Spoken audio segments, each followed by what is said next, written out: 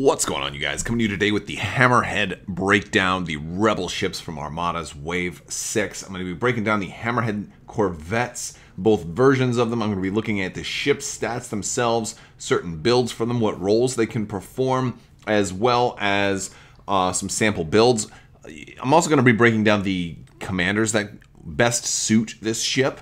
So it doesn't necessarily mean that, I'm going to rank them all in order. It doesn't necessarily mean that like last place is a bad commander. It's just that the last place doesn't really work with this ship specifically. And first place might not be that great, but it works really well with this ship specifically. So basically just going to talk all about the Hammerheads. So let's jump right in. So first off, this is a pretty interesting ship because this is the first one that comes in a 2-pack. So you're actually getting 2 of these with every Hammerhead pack you buy. And you're getting kind of a small, like one of our cheapest ships in the Rebellion. A Hammerhead Scout Corvette on top is your more expensive version at 41, whereas your torpedo is only at 36. So 36 points for a shooty ship is pretty cheap. Now the Hammerhead Scout Corvette is your more expensive version. You've got 2 red dice in the front compared to a red, a blue, and a black. 2 red and a blue, and then a blue on each side. You've got no weapons out of the rear. So these are very, very lightly armored ships. Mostly front arc ships, very, very little on the side. They're all about pointing at the enemy and flying straight at them. They don't generally last very long. With only 5 hull and no brace, they don't last that long at all. They have very lightly shielded, 2 shields in the front and then 1 everywhere else. And they don't have, a whole lot in the way of damage cancellation. At long range, they have the evade. 1 redirect isn't very helpful when you hardly have any shields to redirect to. But they do have the contain because they were a little bit tanky with a 5 hull instead of 4. They only have 1 anti-squadron die each. It's a blue for the Hammerhead Scout and a black for the Torpedo Corvette. And their command value of 1, only squadron value of 1, and only 2 for engineering. So not a whole lot. You're kind of getting a bare bones type of ship when you pick a Hammerhead. Now, one of their strengths is that they have some interesting upgrades. But another strength is that their movement is kind of unique, in that it allows them to turn quite a bit. So at speed 1, they're great. They got 2 clicks, no problem. Speed 2, they're actually pretty great also with 2 clicks and then 1 on the second one. And at speed 3, they start to lose a little bit of maneuverability. So they really kind of perform best at about speed 2. Gives them a good combination of movement and and distance. Plus, if you nav, you're going to have 2 and 2 as well. And sometimes it's good to kind of do a slower approach or just kind of give yourself extra maneuverability. But like, here's a ship you don't really even need to nav all that much with. So I kind of like that about this ship. You got a lot of, having double clicks beyond the 1 is always nice. Now we have different upgrades for between the 2. So our Hammerhead Scout Corvette is got the turbo laser upgrade. And then I also have weapons team, offensive retrofit, and officer. Whereas our Torpedo Corvette has the same thing, but it loses the turbo laser and gains the ordnance upgrade slot. So, and that's kind of self-explanatory. You're going to load your torpedoes on your Torpedo Corvette, and you're going to run your turbo lasers on your Scout Corvette. Your Scout Corvette wants to stay farther away from the fight, whereas your Torpedo Corvette is more likely to get up into the fight. Let's look at some titles available for this ship. We've got 3. So first I'm going to talk about Garell's Honor. This one is a unique title. This one is meant to kind of remind you of Rogue One. This is a ramming title. It's a 4-point title. And when you overlap an enemy ship, the enemy ship suffers a face-up damage card instead of a face-down damage card. So this is perfect. This tends to work really nice for torpedo corvettes that are designed to get in close range anyway. And also synergizes a little bit nicer with Wave 7's Profundity, allowing an MC-75 to drop a little small ship, anywhere it wants, basically. And you can drop this right in front of somebody and just ram them a couple of times, or at least once, usually. So that much is nice. Next, we got Task Force Antilles. Now, these are both of the other, Organa and Antilles are both Task Force titles, and if you notice, they're not unique, so you can have multiples of these. When you suffer damage for Antilles from an attack, you may choose and exhaust a copy of this card on another friendly ship at distance 1 through 3. If you do that, that ship suffers 1 of your damage instead. While this card is exhausted, you cannot spend engineering points. So basically, this is used to spread out damage, but it makes it also a little bit harder for you to get that damage back. Spending engineering points isn't really much of a sacrifice, though, because with an engineering value of only 2, you probably weren't really planning on that many engineer commands. You're probably planning on maybe, maybe concentrate fire is always a good one for hammerheads. Maybe nav, depending on what your speed is. And there's some cases maybe even, maybe even squadron. And let's look at Task Force Argana. With only 1 point, this is a very, very cheap title. While attacking, you may choose and exhaust a copy of this card on another friendly ship at distance 1 to 3 to re-roll up to 2 attack dice. While this card is exhausted, you cannot attack ships. So this sounds a little counterintuitive, right? You cannot attack ships, but I'm re-rolling attack dice. Well, if you... Basically, you're going to want your first Task Force Argana ship to not need to re-roll. So the reason that it only costs 1 is because at least one of them is going to end up not being used, right? So your first Task Force Argana ship will shoot, hopefully not have to re-roll any dice, and then not have to spend anything. Then your second Task Force Argana ship can shoot, tap exhaust the first Task Force Argana ships, the one that's already shot, and then re-roll the dice. So that's kind of how these things work, and that's specifically with the Task Force Argana. That's kind of how you need to do that. So one way I might do that is if I'm running Task Force Argana here. Let's set up a Hammerhead Corvette down here, and let's give one of these Hammerheads turbo laser reroute circuits, and I'll give him Task Force Argana. And then let's say I have my other one, has spinal armament and has Task Force Argana. Basically, I have this guy shoot first. Since he has TRCs, he's probably not going to need to re-roll any dice. He's probably going to do just fine with what he rolls, considering he has turbo laser reroute circuits. So then after he goes, I send the other guy next. The other guy, who also happens to have Task Force Argana, let's say, he exhausts this one and re-rolls his dice. And that's kind of how that works. Speaking of Hammerhead Scout Corvettes, let's look at some builds. I am going to load this one up, this top one up with a really heavy-duty long-range firing, because this is one of the roles that they can excel at, is in a long-distance shooter, especially for the price, because these guys work really great in swarms. This is one of those expansions that it'd be nice to get a couple of. I have 4 Hammerheads, and I don't know if I would suggest you to get more than that, but basically their front arc is their strength, right? I'm going to want to point them right at the enemy. So spinal armament is a great thing to put on here, because that gives them 3 in the front. Pretty strong. That's like the same as a victory at long range. That being said, let's add disposable capacitors. We're going to throw his blue die in there as well. It's not as good. Here, this is better on a victory than it is on a Hammerhead. But now we're looking at, 4 damage before I even have to concentrate fire. So I can potentially roll 5 dice at long range. So that much is really nice. Not only that, let's throw on Gunnery Team, because I want to be able to make the maximum use of this front arc. These are upgrades that are going to allow me to maximize my biggest strength on a ship that's actually very, very cheap. So it makes this ship kind of amplify those points. If you're able to pull this off and you get a 4-die attack on one ship and a 4-die attack on another ship without even having to concentrate fire, well, that's great. That's 8 dice you just rolled for a 41-point base cost ship. Of course, you're now up to 61 at this point, and we can aggravate this further by putting on one of my favorite offensive officers, the Intel officer. Now, if we do roll, that good roll where we get all those awesome, the double hit and maybe 2 double hits and now we activate the Intel officer and say, all right, well, if you want to brace, you're going to lose your brace, so that's always nice. And if we don't like our first roll, we can save it for the next shot. Hopefully, we'll point it in a direction that we have 2 ships in our front arc. And that's always nice. So this is a real nice offensive kind of fit that allows you to just maximize that front arc. You're really not going to be using much of the side arcs. If you're taking side arc shots with a Hammerhead, then you might have done something wrong, or maybe there's just not that many ships left. But yeah, that's one of the things I like to do. Let's look at a different role as well.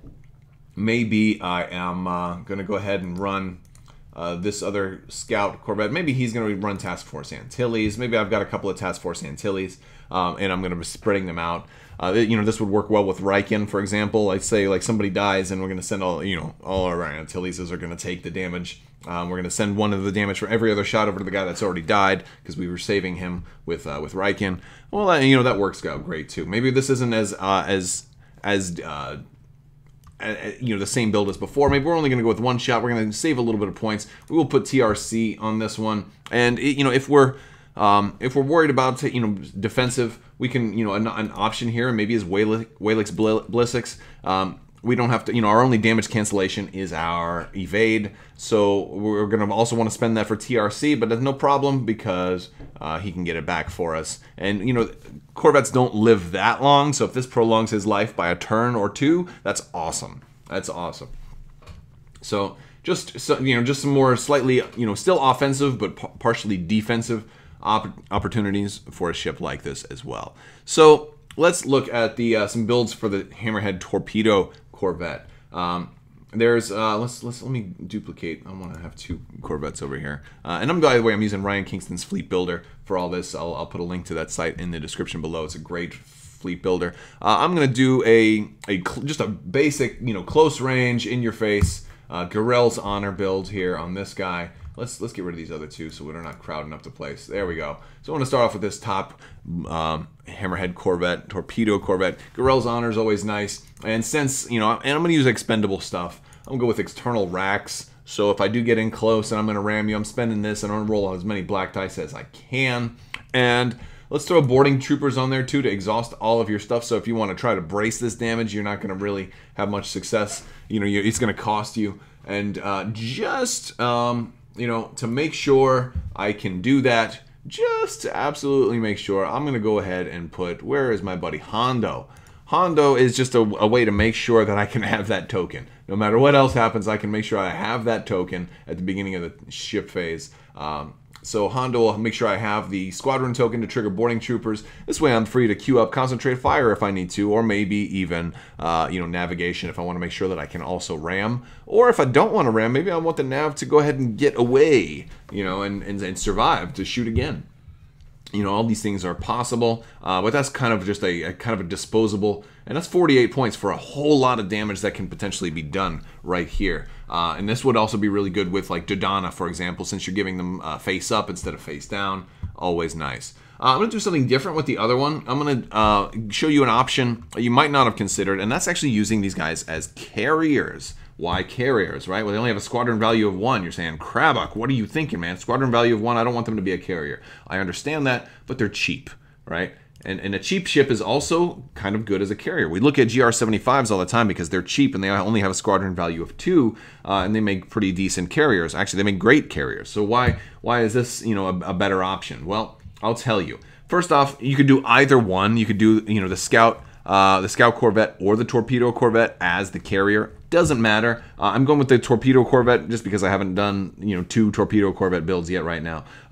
But one of the things that makes them a little better than like a GR75, for example, is the weapons team. And flight controllers is just such an important option when it comes to carriers, right? Flight controllers is really, really nice. And then, of course, we can put expanded hangar bay, increase our squadron value by 1. So now we have a squadron value of 2, all right? And now that's not so. Now we're matching up to potentially a GR75. We're a little more survivable potentially, and we can also shoot a little bit more. We're better at being right up close with our the other squadrons. We have a black dice in case any enemy squadrons get near us. So there's some advantages here, but the other thing is, we can put external racks on this guy too. If we're, supporting our squadrons and we're shooting at enemy squadrons too, you can also spend external racks to attack squadrons. That's one of the things that a lot of people don't realize. And then we can mix and match officers here. One of the things I was looking at is ways to make Leia really effective with a lot of Hammerhead Corvettes, and realizing that if this guy, who's got squadron value of only 1, were to Leia, he would basically double him. This is before I added expanded hangar bay. Leia would be doubling his squadron value at that point, because for his price of only 36 points, I'm getting an activation, I'm getting a ship that can do some damage to ships if need be. I'm also getting a ship that can double its squadron activation from Leia's ability. So that much was, appealed to me, so I decided to triple it by putting expanded hangar bay on there. So now here's a guy who can activate 3 squadrons, and that's great, because maybe you don't always need like really, really heavy squadron builds. Maybe you want a lot of different ships that can all do it, because here, this by itself isn't amazing, it's all right, but you consider the fact that you could run 3 of these for maybe less than the price of 1 heavy-duty carrier. Right? And now all of a sudden, if something, if you get a raid token on you, or you get somehow, disrupted or blown up early, well, you still have 2 others that can take care of that. So you have a lot of options this way, and it's just something to consider. If you have Leia as your commander, you have more flexibility with officers. But even if not, you could consider Ramus Antilles. Now you don't have to worry about Leia as your commander, right? Ramus can basically make this a 3. And hitting flight controllers on 3 is pretty good, and if you're trying to keep your cost down, maybe you're going with Z95s, and now they're rolling 3 red and a blue against other ships, or other squadrons, that's not so bad. But if you do have Leia, you can swap out Ramus for somebody like maybe Adar Talon, or Torin Farr to support. Torin Farr might be good if you're going to be right up there in the middle of all of that stuff. There's a lot of different options there. So now I'm going to look at commanders. I'm going to be ranking the different commanders and basically just taking a look at which ones complement this particular ship the best, and kind of just rank them in order of worst to best. It doesn't necessarily mean that these commanders are the worst, it just means that they don't necessarily complement the Hammerhead the best. So starting off in last place is Akbar. Akbar really doesn't do a whole lot for the Corvette. They don't have any red dice in their side arcs. Their side arcs are generally pretty weak. There are ways to make them work with Akbar, but they're not great, and I just don't really suggest running Akbar with Hammerhead Corvettes. It's pretty simple, not really great. Next up is Aaron Kraken. Now, Aaron Kraken, they can go speed 3, right? And they're small, so they fit all of his criteria. He's also not particularly expensive. He's kind of moderately priced, but the problem is I find that Aaron Kraken works. He's not a great commander, but he works best with ships that are fast and can flank. And this is a ship that needs to point at the enemy and go straight at the enemy. And by that time, they usually want to slow down, because you don't want to go super fast right at the enemy. Then you'll take all of their dice and you'll be dead before you know it. So Kraken works best for ships that can fly around the enemy while kind of keeping at range. So I don't think he works very well for these guys. All right, next up after Kraken is Garm Bel Iblis, with command value of 1. It shouldn't be any surprise why Garm is not my favorite ship for these small little ships. Sometimes it is nice to get an extra token out there, but Garm just really isn't doing much for these guys. And that's about all I really have to say about Garm. Next up is Maydeen. So Maydeen can help these guys, but he's just not really doing a whole lot because they have such maneuverability built into them already. He's going to be best when they're flying really fast around at speed 3. But like I already talked about with Kraken, they don't really want to necessarily be at speed 3 all that much. So they may do speed 3 early in the game just to get into position, but generally a lot of times they're going to slow down and kind of form a firing line. And think of them kind of like the bombers in The Last Jedi, how they were kind of moving really slow, but they were all lined up. That's kind of how these ships work best. So I just don't see that really being a big thing. Next up is Radis. Now, this is a unique situation because Radis is never going to complement any ship that he's on because he exclusively deals with some other ship. So the reason I have Radis on here is, in the middle is because usually when you're using Radis, you're going to have another ship off the board, and usually it's going to be a large ship. But I think Radis is decent for these guys because you have to put Radis on a ship that's going to be in play. And so putting him on a cheap ship allows you more points to funnel into the big ship that you keep off the board. And so because of that unique kind of synergy between a cheap throwaway ship and a big power ship that's not on board yet, I think Radis can certainly be used on these guys because once you warp that other ship in, you don't even need Radis anymore. So it's not like he has to be on a tanky ship. Next up is Riken. So General Riken is really good for this because they have a title that kind of synergizes directly with him. And also, if you want your little ships to ram, it's a great idea to potentially park your little Garel's Honor right in front of a Star Destroyer and use Riken to save him. Then keep it there so you can attack last and ram before you die. Riken's really good on any kind of, with ships that are, easily disposable, especially ships that have black dice that want to get up close and want to survive and make sure that they can shoot.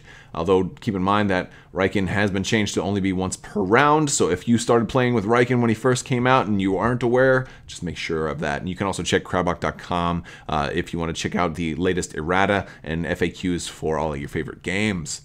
Next up is General Dodonna. General Dodonna is going to be all around good. He's always going to be close to the top of any list for commanders because he's the cheapest in the game at only 20 points. I love him. He is also universally good because every list has the capability to deal critical damage. Even if your opponent flies on an asteroid, they're going to take face-up damage. So he's universally good. But in this case, he'll work, pretty well with the torpedo corvettes if they get those black dice in there at close range. He's going to, also work a little bit with your torpedo corvettes, especially if they're running like TRC. You can always choose a crit as well, but generally he's just there from being, universally well liked and also very, very cheap. He's ultimately good in just about every list you do.